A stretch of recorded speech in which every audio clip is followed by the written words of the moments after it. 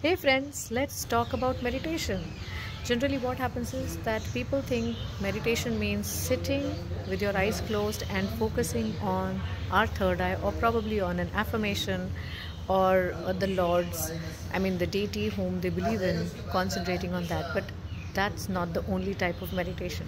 Meditation means ekagra chitta hoke, that means concentrating or bringing your entire attention, the attention of your being, to a point which somewhere within you triggers healing and also nourishment.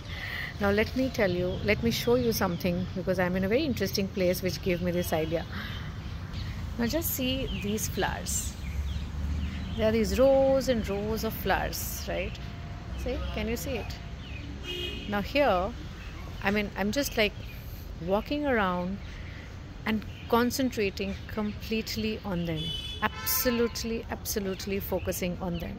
These colors are the colors of my chakras. So when I am focused completely on them, I am triggering a ripple of healing within my chakras, resolving some unresolved emotions, and also nourishing myself.